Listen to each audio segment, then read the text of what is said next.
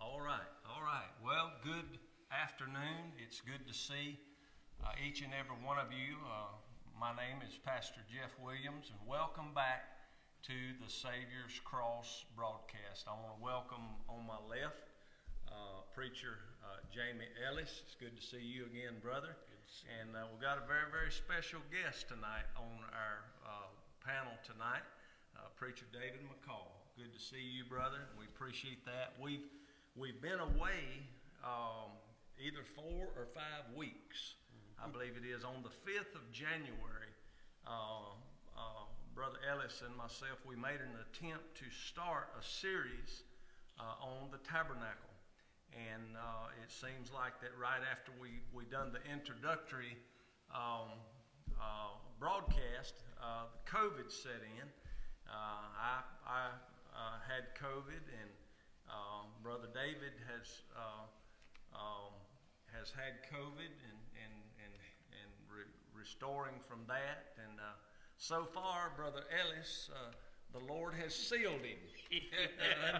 the Lord has put a hedge around it, brother. But hey, I praise the Lord. Hope for it that. stays. Amen. But thank you for tuning in to the Savior's Cross broadcast. And some may ask, what is the purpose of this broadcast? And first and foremost, it's to exalt the Lord Jesus Christ. It's to exalt Him and His finished work on the cross. I was telling some today, I actually had an opportunity to talk to a man on the street today, and we began talking about things, began talking about the shape of Gastonia and things that was going on, and I asked him a question.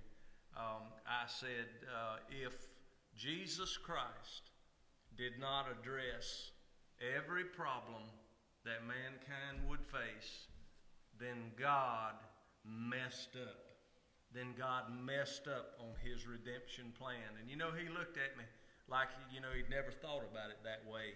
But we know for a fact, I'm sure there's 3 living testimonies here that God Almighty, through His Son, and through the finished work that He did on the cross, He has certainly addressed and is still addressing the problems of old Jeff. But that's what this broadcast is all about, and we would ask you to like and share it, and maybe if there's someone you would think that would be interested in learning about the tabernacle. Now, the purpose of the tabernacle, we'll give you a little bit of pre-introduction. For almost 500 years, the tabernacle served as a place for God to dwell among His people. It was by His specifications, by His plan. And it was also a place where God's people could approach Him. It was the central figure in the lives of the Israelites while they were traveling through the wilderness. And the key to understanding the tabernacle is to keep in mind when everything you see, everything that the Word of God says, and by the way, we'll be coming out of Exodus chapter 27, I believe starting at verse number 9. As we look at the tabernacle, it is to open our eyes to looking forward to the person and work of Christ. And I believe, gentlemen, I guess you would agree with me that it should be a study. The pursuit of the study of the tabernacle should be something that every Christian should seek to do if they want to really see and feel and understand what Christ has accomplished for us. Would there be any opening comments about the tabernacle in general? Just revisiting it for me is very, it's a great blessing, and not only that, but God is continually giving me fresh light, and in relation to how everything is typified in the person of Christ. Amen. I think it's it just makes me appreciate the dispensation of grace. Amen to that. Amen to You that. know, because I mean, it's a lot of work. That was a lot of work to get to God. Amen. Back That's then, true. you know, and it was God's way of doing it, but nonetheless, it was a lot of work. We can come to God anywhere now. So. Right. Amen. We're spoiled. Praise the Lord. Dispensation of grace is Amen. a blessing. Amen. Amen. Amen. Praise the Lord. Well, I'm going to get up from the chair for just a moment until we figure this out a little bit closer. But those that are tuning in, I want to maybe point out some things. This is Rose's guide to the tabernacle. This is where this picture came from, this photo came from, and it is a cutaway of the tabernacle. And as we were saying at the beginning, this was the tent of worship, or the place of worship for the children of Israel after they had left Egypt, after God had delivered them from Egypt. God had set them on a journey through the wilderness, and as we'll see, we want to observe the inside and outside of the tabernacle. This is just a cutaway of the high priest here and his garments. We won't talk about him too much now, but the tabernacle was the central theme in the lives of the Israelites, sitting right in the middle of the camp, so to speak. We were talking about it before the broadcast. We see that, and through God's Word, everything that we're saying is backed up through the Word of God. But the children of Israel were spread on the north, south, east, and west. 3 tribes, the 12 tribes of Israel, 3 tribes on each side of the tabernacle, with the tribe in the forefront here facing the gate being the tribe of Judah. And I don't believe that was an accident that God placed that facing that front gate or that door to the tabernacle. Now tonight we want to, this is kind of the first night really getting our feet wet in the tabernacle itself. And with the help of the Lord, tonight we are going to be taking a look at the fence, the perimeter of the tabernacle.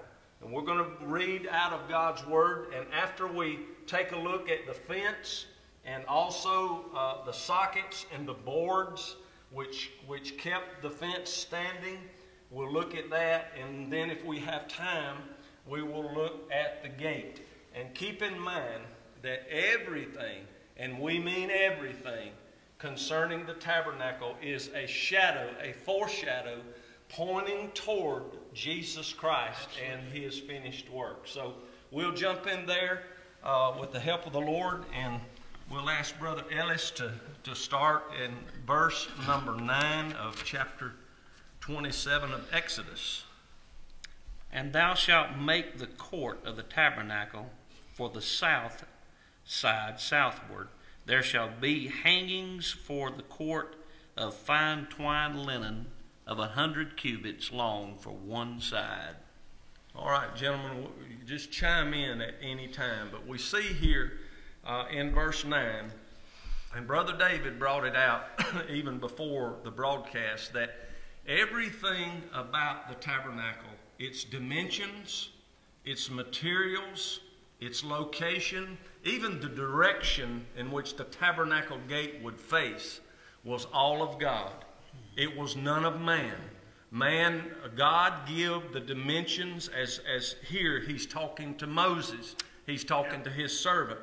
And Brother David, you was mentioning before the broadcast how that anything that God does to deliver man cannot have his hands in it. God has to be the one to give the plan. That's right. He has to be the originator. He's the Alpha and Omega. And everything from the beginning to the end of any kind of relationship that we have with Him, it all has to originate from Him. That's right. And it starts at the cross. Amen. Amen. For us, for them, they didn't have the cross. Right. They had to Well, we'll get into that Yes, later. yes. But they had to build it the way he said. mandated. Amen. Amen. Amen. Amen. Well, we see it that in the scripture, and thou shalt make the court of the tabernacle for the south side southward. There will be hangings for the court of fine twined linen of 100 cubits long for one side. Brother Ellis, what is the Lord trying to show us here concerning the perimeter of this structure and the perimeter of this tent of meeting? Starting right off the bat, the first item of material that's listed is fine twined linen. Brother Ellis, what does that represent? The righteousness of Christ. It represents His righteousness, His perfect righteousness, the way God designed the fence thereof. He did it in a way of perfection, and there's so much more that we will get into here as we look at it. But the white linen, the fine twined linen, is just pearl white as you can get. And that represents, again, I say, the righteousness of Christ. Amen. Amen. A verse of Scripture jumped into my mind. You gentlemen will probably have to tell me where it is. Though your sins be as crimson, they shall be white as wool. Yes. And the righteousness and the purity that Christ portrays here in the tabernacle is the righteousness that we can approach. We start making that first step. Even in the Hebrews here, when they made the first step toward this tent of meeting, in essence, they were making a step toward the righteousness of Christ. Yes, for they could not approach God with their own righteousness. They, just as you and I, we cannot approach God in any matter of fact. Does not the word also say that our righteousness is as filthy rags? And Brother Ellis brought it out. This linen, this fine twined linen, I looked that up in the Hebrew, and it carries the idea that Brother Ellis said this linen was snow white, and it was fine. It was finely knitted or sewn together. It was no doubt immaculate in its construction. It was the best of the best, so to speak. And this it foreshadows the perfect righteousness and life of our Lord and Savior, Jesus Christ. You think about all those years, all that time that they would, when God would say, we're moving, when God would move, as in the wilderness, as the tabernacle would be taken down and they would move, and how meticulous the Levites had to be, how they had to take care. Yes. Very, very careful attention and to keep it clean. And that's amazing to me. But yet, I mean, God, in the process of all that, He fed them. Here comes manna from heaven. Yes. And every time they moved, it's not anything less than a miracle for the material to stay intact as God did. I mean, they had shoes that wouldn't wear out. Right. I mean, they just kept going and going. And the Lord kept coming down and manifesting Himself.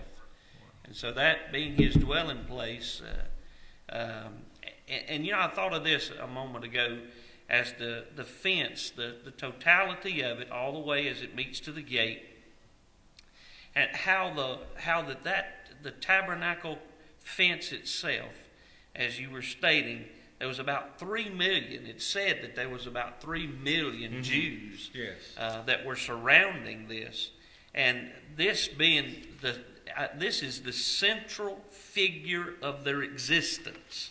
Yes. God set this so that they would see him, that they would know him, that they would realize who he is. And, you know, tying that in with this dispensation of grace, how the Lord works through the power and the person of the Holy Spirit to take the world and continue. Jesus said, and if I be lifted up, I will draw all men unto me. And so this was the drawing, the drawing point for the Jews. And not just, thank God, it's not just for the Jews anymore. Amen. The door has been opened wide. The veil has been rent. Amen. So we'll get to that later, but how wonderful and exciting it is to know that we can come boldly to the throne of grace that we may obtain this mercy and find God's grace to help in the time of need. Gentlemen, I was thinking while you were speaking, brother, of the tabernacle being the central figure. And when those Hebrews, when they come out the door of their tent, well, that was the first thing that they saw.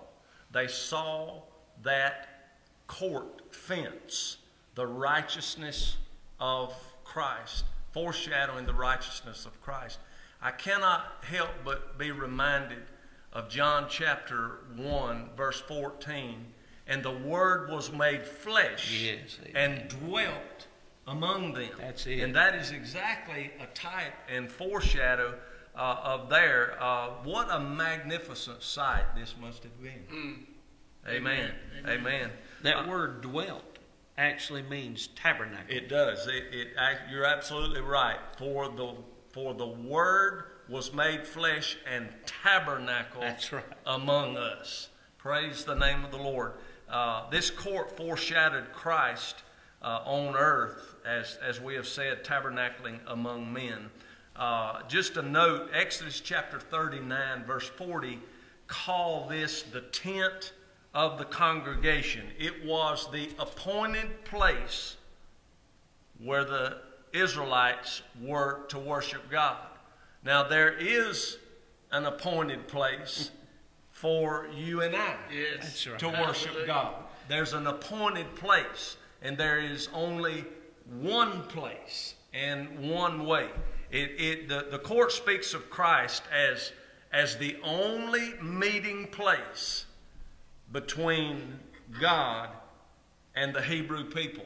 In other words, they could not go out of their tent door and just go off into the wilderness or go off on their own and approach God. Gentlemen, that gives us a thought.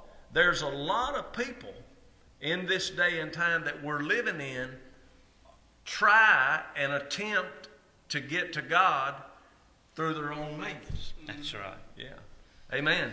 And but to get to Jehovah, those Israelites had to make a step toward the tabernacle. That's right. And the beauty of it is there's one gate. That's right.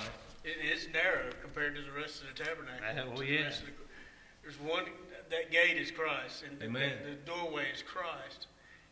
And, you know, even Psalm 100 says, enter his gates with thanksgiving and his courts with praise. Amen. So this is the very beginning of all of that to come. Yes, amen. Also, we think of this, guys, even though there was nowhere else that the Hebrews could go to approach God, on the very opposite, it was a whosoever will. Yeah. Whosoever let him come and drink of the water of life freely. And in other words, no matter what, and I love this, no matter what, and this was real, folks. This is not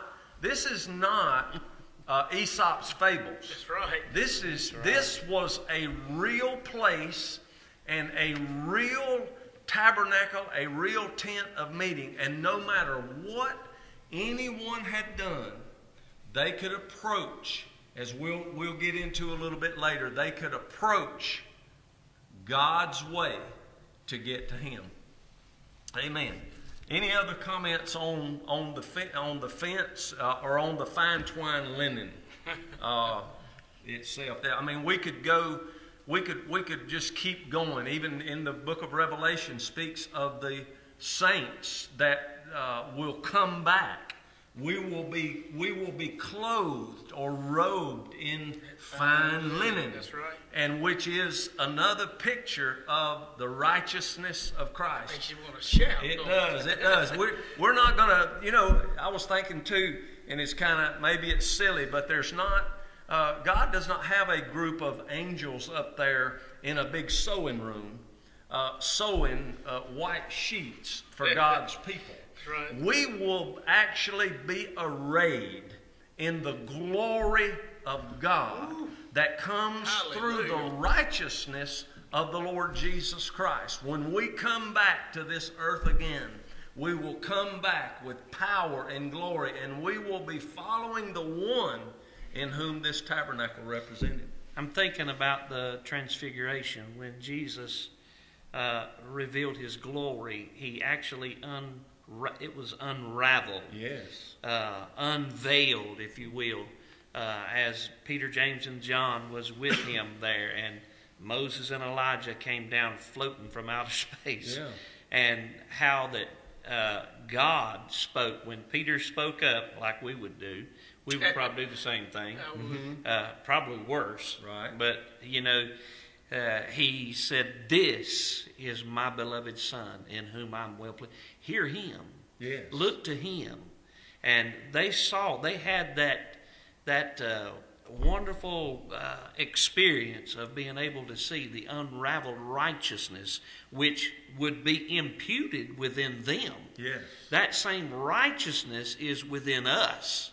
And so the robe is really in us. That's true. The robe of righteousness has been imputed within us through the righteousness of Christ. Amen. And when we are changed in a moment, in the twinkling of an eye, we're going to unravel that glory that's in us. That's why sometimes when you get excited, the Holy Spirit moves on you, we shout, "Glory!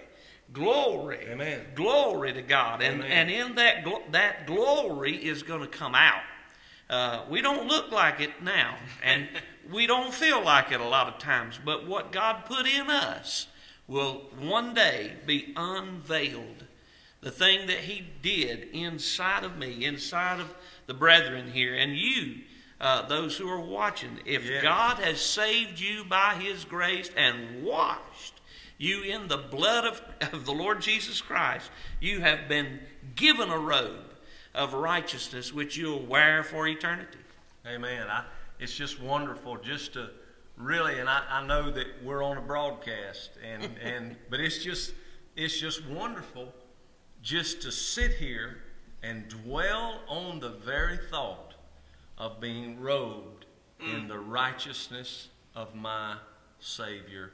That when God the Father looks at me, because I have trusted the Lord Jesus Christ, trusted Him as my Lord and Savior, accepted Him as my Lord and Savior, and the righteousness of Christ, this so-called fine twined linen has been given to me, that when the Father looks at me, He sees His Son. No matter what I've done, no matter where I've been, the stains of sin, they're gone. They're gone. And as if they had never existed, because of the finished work of the Lord Jesus Christ. You look at that. Now I want to say one more thing about the fence. Yes. I mean, that's typifying the glory that is in us. That righteousness, the righteousness of Christ. And when you look at the gate or the door, you see the regal, royal righteousness of Christ. Right. I mean, the only way that you can have this righteousness imputed within you've got to go through the door. You can't. Jesus said, "I am the door." One way in. There's only one way. Jesus said, "I am the way." the Right. truth, and the life. No man cometh unto the Father but by me. So when you go through that door, and step into the presence of what would take place, that brazen altar. And Yes. I know we're going to get to that. But that brazen altar, this is the cross. This is a Amen. picture of Calvary. Yes, yes, This is yes. where that righteousness is imputed within us Yes. by the person and power of the Holy Spirit. Amen. Amen. And you know, Psalm 84 says, "My soul longs, even pants, Yes. for the courts of the Right. Lord." Yes. Yeah. Well, Yes. you can't get to the courts without going through Christ first. That's right. That's it. Amen. You have to. He has to come to you. You have to come to Yes, Him. It's yes. it's a meeting of the Spirit. Amen. Amen. And That's a title. That's what makes your soul Oh, yeah, pant yeah. for the courts of the Lord. And actually, It's beautiful, isn't it? in turn, we're saying that we're panting for Christ. Yes. Our soul is longing for Him. And if that's missing, something's wrong. That's true. That is true. Absolutely. One last thought about the fence. And I read this in Brother Swaggart's commentary on the book of Exodus. I thought was a great thought. As over my shoulder here, we see the fence, and we see the white, and we see the cords and the ropes and the boards. Mm-hmm. To you and I, it's seeing the righteousness of Christ. It is glorious to look at. But to the world, That's right. the world looks at that, and just like maybe one of these Israelites, or maybe a stranger that had come into the camp and decided that he or she was going to live with them and make their life with them.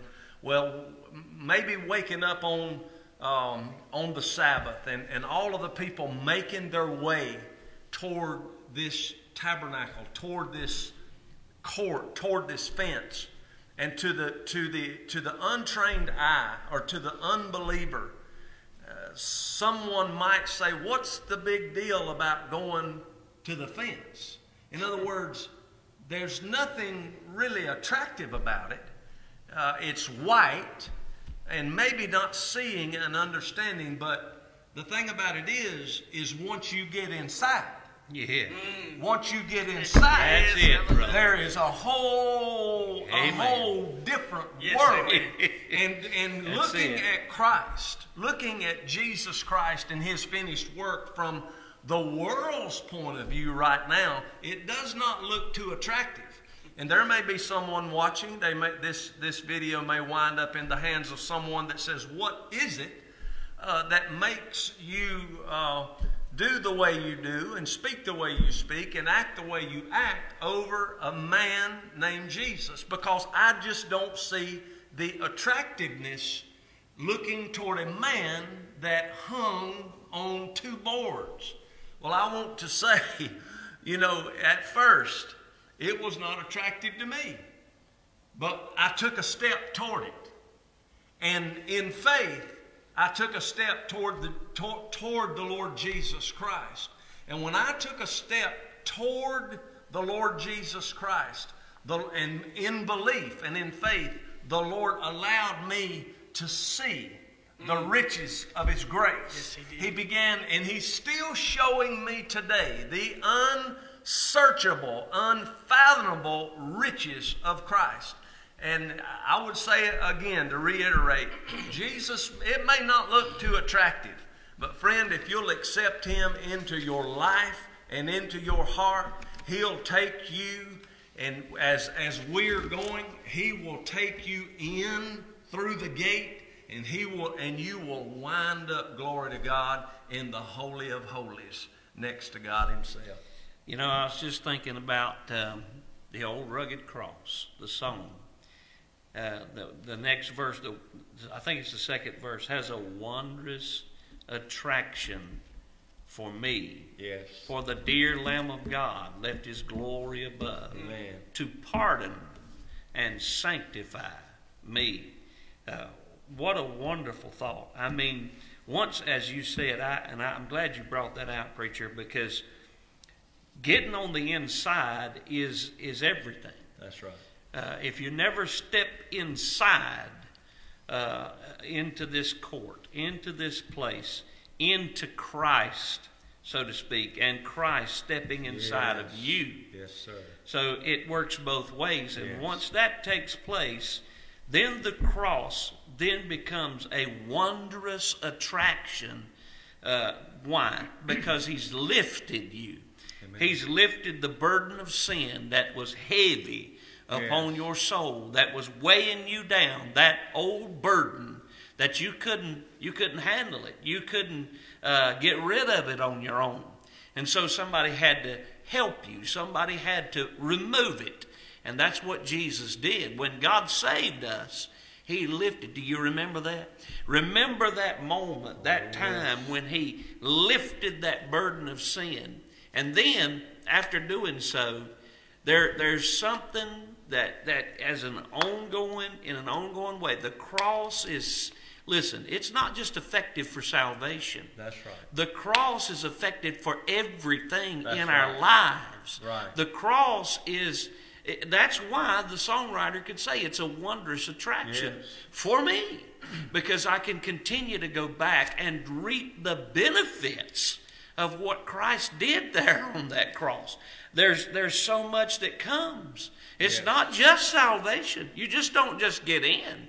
You get in on it all. Oh, yeah. You get in on all the riches that are in Christ Jesus. That's right. Everything that He has becomes ours. Everything that we work, gone. That's right. Jesus Amen. did what needed to be done to get rid of my mess. Amen. And my mess, as I am continually walking with Him or endeavoring to do so, He's continuing to rid me of mess after mess.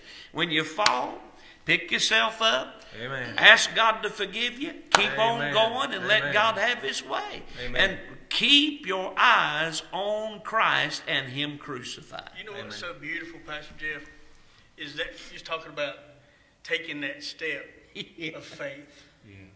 You know, it's such a little bit of faith. That's right. It's so little.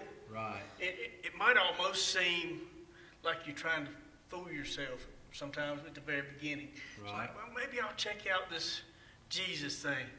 But the moment you take that step, it's done. That's right. Yes, hallelujah. It's done That's right right. then. There's no thing to go do. Right. I mean, if we could do something for salvation, then it would be worth having because we did it. Right. That's right. Amen. He had to do it.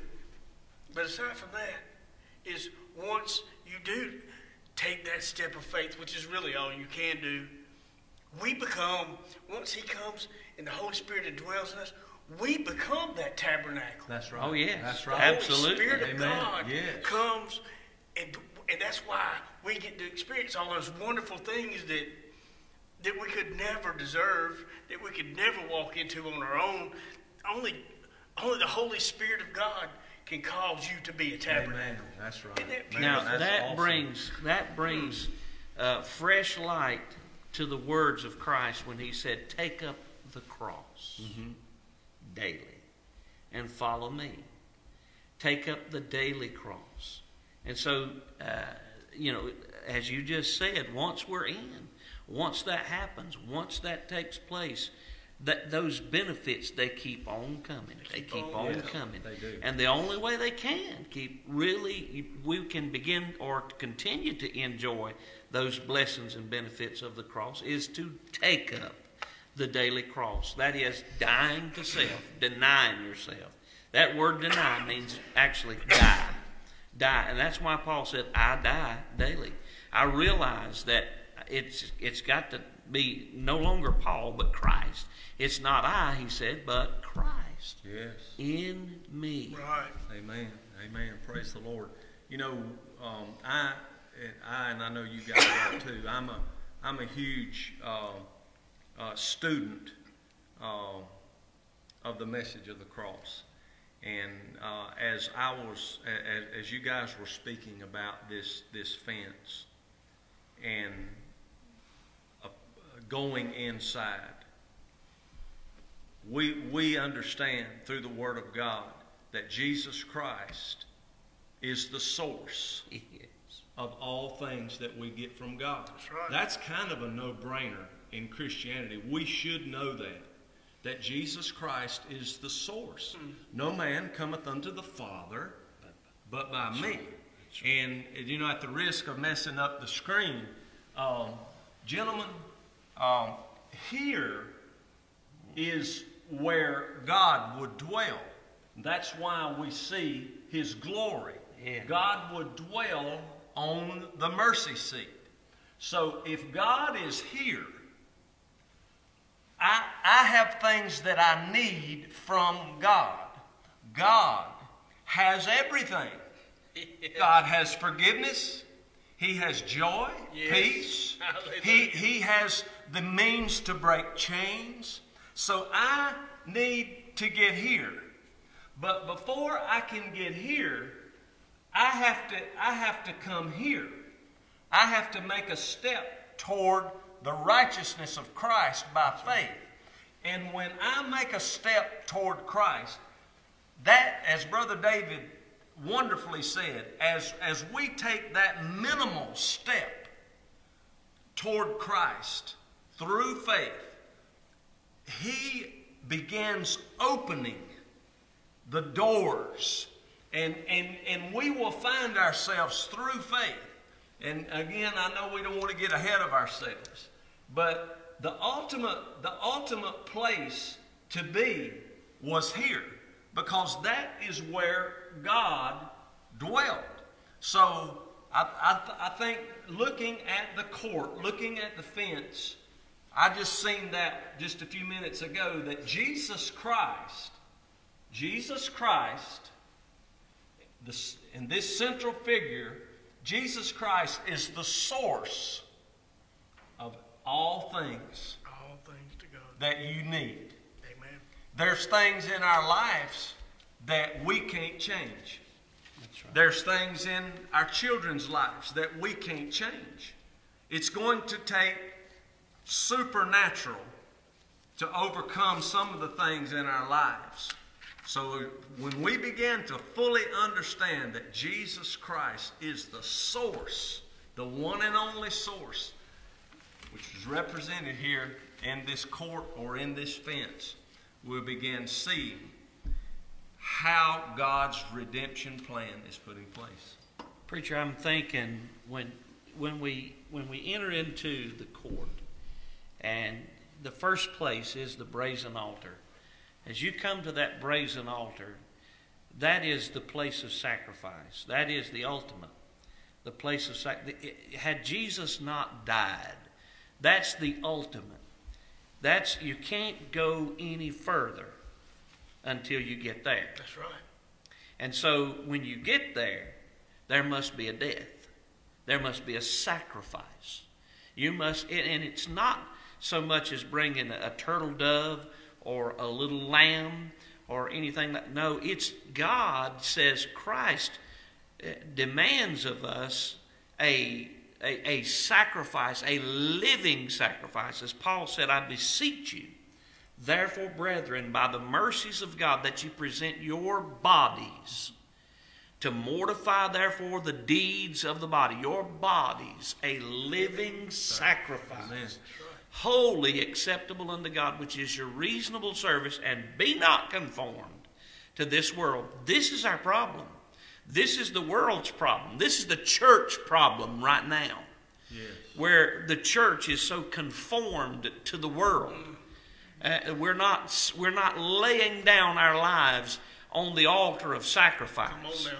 It's going to take that. It's going to take us revisiting the mourners' benches. Yes. As we've heard of old. Listen, He's the same God now as He was 50 years ago, or 75 years ago, more so now, when people were mourning and weeping and praying.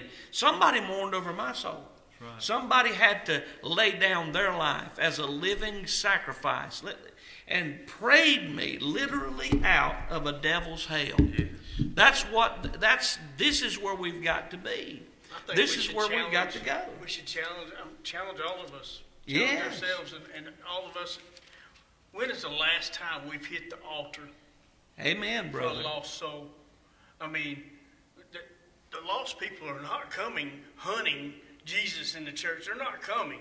We got to take him out to them. But anyway, that's a whole nother message. But my point is you talked about crying. Somebody cried for your soul. When is the last time that we've actually fell upon our face and cried out for a lost soul? You know, that takes us to the fact also, when was the last time that we actually told someone about Christ? When was the last time that we would take God's word and try to lead someone to Christ, or as Brother Jamie said, to mourn for that person and be burdened for that person? And we can see it in an object lesson here, that maybe there was somebody in this camp that had not known the God of Jehovah God. Sure. And Brother David, somebody had to say, hey, I want to show you something. Yeah, all 3 million of them weren't walking not with the necessarily. Lord. No, not necessarily. And surely one of them said, hey, God spoke to Moses. God spoke to our leader and told him that he would meet with us here. God spoke. And I was looking in Leviticus chapter 1, verse 1. The Bible says that God spoke to Moses out of the tabernacle. Mm-hmm. Yeah. And, you know, and looking at that, you know, there are people all over this world that are needing a touch from God. Yes. And it is almost as if, and I'll say this, and you guys take it from here. We have this pandemic going on, and we have a vaccine. Whatever your opinion is about the vaccine's irrelevant. But we have knowledge of the vaccine for the pandemic of humanity, which is sin. And we have it. And it is almost like, especially among the church, and I'm a pastor, and I'm just as guilty as any of taking for granted that everyone knows about the Lord Jesus Christ. And it is really as if you are taking the antidote, and you've already been vaccinated. You're immune, but you are taking the antidote and you are sticking it in your pocket, and you are going on your merry way. You are going to church on Sunday, and then you're going by, as we all do, we go by Kentucky Fried Chicken and don't think about a thing. God, give us a burden to say, hey, brother, I got to get you to the tabernacle. You got to bring a sacrifice, and you got to go to the front door, and there's a way, there's God's way. God's got a plan. God's got his way of doing things. But I'll tell you, if you go God's way, he's going to do something for you in your life. Preacher, I'm looking at this tabernacle, and I'm thinking, you know, we want to get to the glory. I would say this: if you're saved by the grace of God, you want to experience the glory. I remember many old timers make statements when we had this prayer meeting, so to speak. Do you remember when we got in the glory? Yeah. Well, they would use terminology like that, getting in the glory. But before you can get into glory, you've got to go to the place of pain. Amen. Once you go through the place of pain, then you've got to go through the process of cleansing. You've got to be cleansed. You've got to come to the brazen laver. You've got to be cleansed. And then as you go on in, that bread of life has to become a part of you. I mean, you have to partake of him. And then walking in the light as he is in the light, we have fellowship one with another. And that blood continually cleanses us. Well, hallelujah. And then when you come to that, glory to God, you come to that altar of incense. You get in, you begin to start smelling the fragrance of God Almighty. Yes, amen. Almighty God. You begin to get a sniff. I mean, if you want to call it that, that might not be the best way to put it, to get a whiff of just the glory of who God is, and then to go into the ultimate of all and have that. And we are, Jesus said, John said that we have become kings and priests. Right. Amen. And glory be to God. We have a priesthood. And we have a high priest. Hallelujah. He paid it all. Amen. You know, and I thought about this. We've got to, if the songs we sing, draw me nearer, nearer, blessed Lord, to the cross where thou hast died. Draw me nearer, nearer, nearer, precious Lord, Amen. to thy precious bleeding side. Amen. As we draw near to him, as we draw close to him, he begins, that's when the glory can come. Amen. He's in the glory. Amen. He is the glory. Amen. Without him, there is no glory. And by the way, all the glory is his. That's right. It's not ours. It never was. It never will be. I'm telling you, everything that means anything will be attributed to him who is everything. Right. Amen. He gets all the glory. And so we need to get in that glory. Hallelujah. This is the time. If it's ever been a time Amen. Go ahead. in all of history, in all of the church history, right now is the time Yes. for us as a church. I'm going to tell you, yeah, it looks bad as far as the government is concerned. But I want to tell you, things are shaping up for the people of God. Yes, they are. Get ready. Get ready. Jesus is coming very, very soon. Yes, he is. Getting Yes. excited for the persecution, aren't we? Yes, sir. Amen. It's Amen. coming. You know, I put a little post, and we've got about 10 minutes left. And gentlemen, with the help of the Lord, we'll just pick up with the boards and the gate next week. But you know, there's no doubt that, especially when a video like this goes out into internet land, and especially our team will upload this video to YouTube, and when it goes out there, it's anyone can see it. And there's been times past that we'll get a little derogatory comment from an unbeliever as pointing as it that we're kind of kooky. You know, yeah. But I was thinking about that today. You know, in the Word of God that we have and that we put all of our confidence in, and here we are as Christians, we're in a virtually coinless society, knocking on the door of a cashless society. Amen. And we are the kooky ones. Yeah. And Yeah, I want to say, Go ahead. we are in a coinless society, and we're approaching a cashless society.